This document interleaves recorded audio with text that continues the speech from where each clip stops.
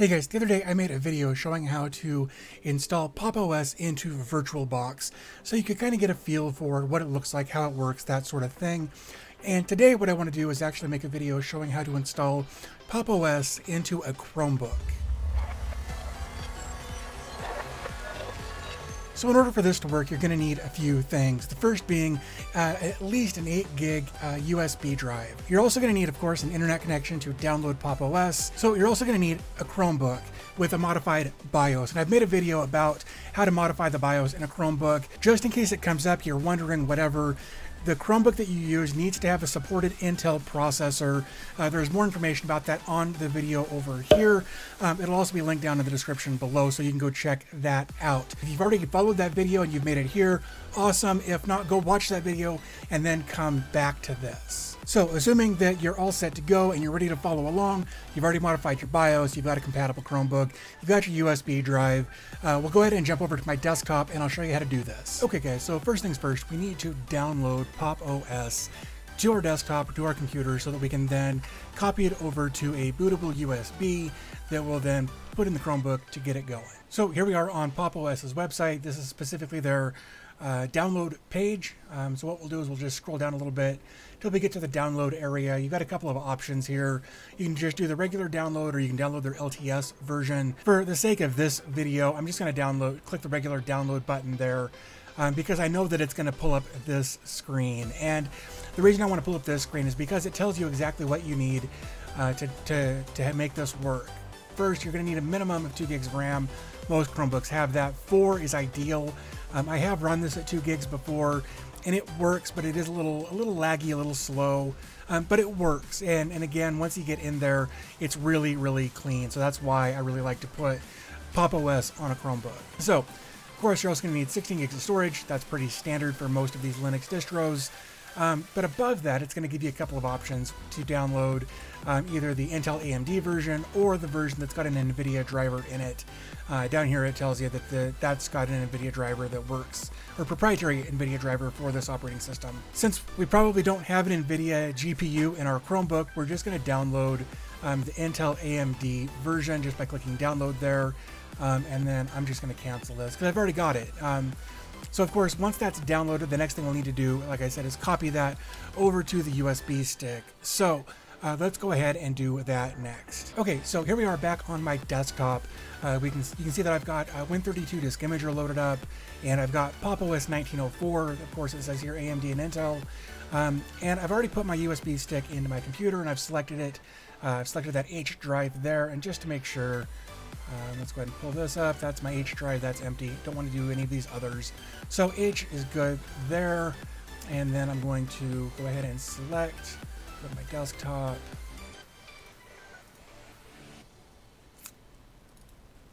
And then we'll just go ahead and click on write, and yes. Okay, so after that finished writing, and I put it in the Chromebook and I turned it on, nothing happened. And that's because apparently there's something weird with POPOS that's going to require you to, at least from my experience, use a different program. In this case, we're going to use a program called Rufus to create our bootable USB drive here. So let's go ahead and switch over to my desktop, and I'll show you kind of what that looks like. Okay, so like I showed before, we're back on my desktop. We've got POPOS there. We've also got Rufus up there sitting there waiting to do its thing. Different USB drive here. And I'll go ahead and plug this in. And then we'll go ahead and take a look. Yeah, so this right here is that basically what was created when I used Win32 disk imager, and that's obviously not going to work. That's broken. Okay, so we're back on my desktop. We've got POPOS sitting there. We've got Rufus sitting there. And if everything works right, okay, no label, disk 4, 8 gigs. That should be fine. We'll go ahead and click on select. We'll go ahead and select our POPOS here. And then we'll go ahead and click start. Because I've already done this once, it may ask if you want to download some files. And those files are going to make it compatible it's going to make the POPOS and Rufus compatible to talk to each other in a way that it couldn't before. So that's why that's not showing up like it should, or like you may see it. But you'll want to go ahead and download those and then tell it to write in ISO image mode. Like it says recommended. We'll go ahead and click OK. And it's saying, hey, we're going to remove everything that's on there. Click OK. And then this will take several minutes. For me, it took about 8 or 9 minutes when I did this last time. So basically at that point, once it's finished writing, once it's done doing its thing, we can switch over and plug our USB stick into our Chromebook and boot it up. Okay, so I've got my USB stick that's got POPOS on it. I'm going to go ahead and plug that in, power on the Chromebook, and that should come up on the screen here in just a second. And while all that's going on, I'm going to be tapping escape to get into the boot options.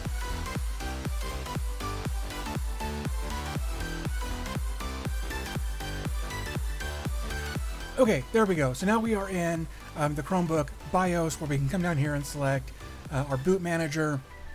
Go ahead and click on enter there. We're going to tell it to boot from the EFI USB device by clicking enter. Now it's asking, do we want to try or install? So we're going to go ahead and click enter there.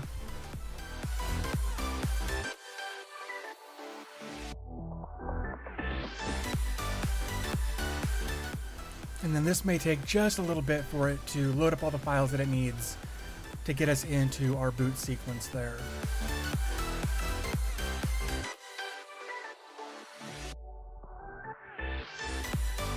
Okay, so here we are on the desktop. So let's move this over to here. It's actually using this as a second monitor, so that's kind of funny. So let's go ahead and click select for English. We're going to use United States of America for me. English US, that's fine for me again there. Default for the keyboard layout, that's fine, or the input language, it's fine there. So now it's asking, do we want to do a clean install or do we want to do a custom install? For what we're doing, we're just going to do a clean install here. And we'll just let it take care of everything from there. And we'll click clean install. Now it's saying what device. Of course, there's only this one. This is the SSD that I have in there. So we'll go ahead and click erase and install. Now here it's asking if we want to encrypt the drive. Now I don't want to encrypt the drive because it's another password that I'm going to have to remember. On the flip side, if you want to add an extra level of security and encryption to your device, here's where you would choose a password and you'd enter that a couple of times. But again, I'm not going to do that. So I'm just going to say don't encrypt. So now we're going to go through the install process. This will take a few minutes. Here you can get just a generic idea of what's going on. If you want to get more detailed information as far as what it's doing, you can click the little shell icon there and scroll up. And then you can see that it's going to run through some code as it's doing its thing. But that's, I don't really care about all that. As long as this progress bar keeps moving, I'm happy.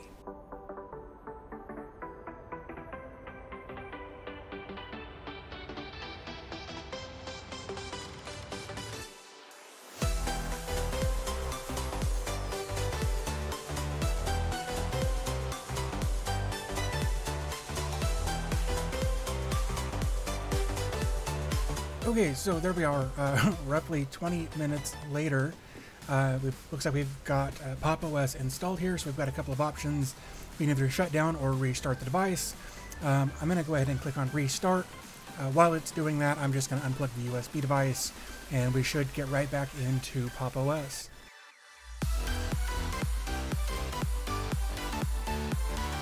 So it's pretty common on a first boot for things to take considerably longer than normal. There we go. There is our desktop. So I'm going to make one little change that you may have saw me make while we were doing the install, and that's where I just mirrored the display. Otherwise, it wasn't a true representation of what was going on there. So, so let's go ahead.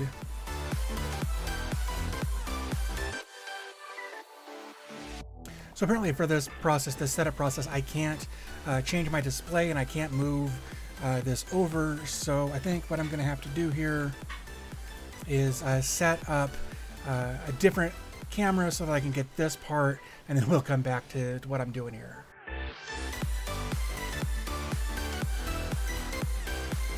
Alright, so now we're going to go through some of the same processes that we went through before. as far as choosing input methods and that sort of thing. I'm going to leave this on English like you would expect. I'm actually going to skip Wi-Fi for right now. We'll come back to that. Location services, that's fine. I'll type in Denver because I'm super close to Denver.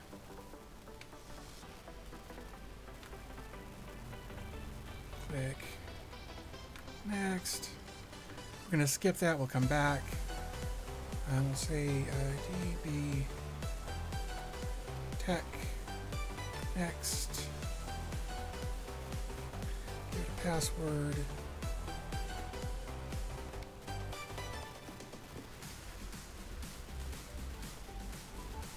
And click next.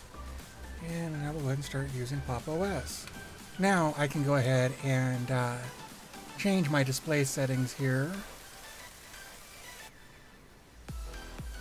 And we'll click mirror again like we did before. And we'll click apply.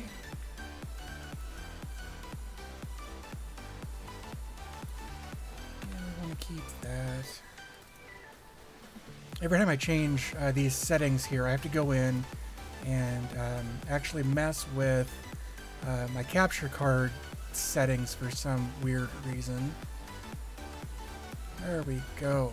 So here we are on our desktop. Now the first thing that we may want to do here is actually run updates. What we're going to do here is we'll click activities.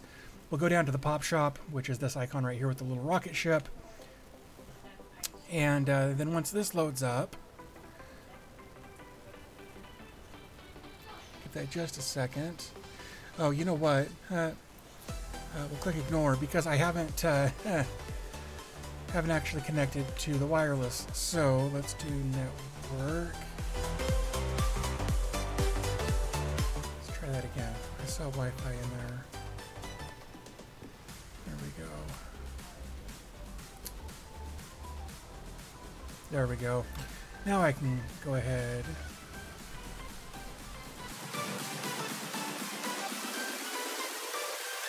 Cool. So now you can see up here at the top, we've got our little icon that tells us that we're connected to the internet.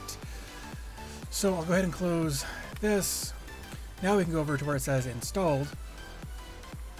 And it may or may not have anything in here. It says it's up to date. So let's just go ahead and take a look through POPOS a little bit here.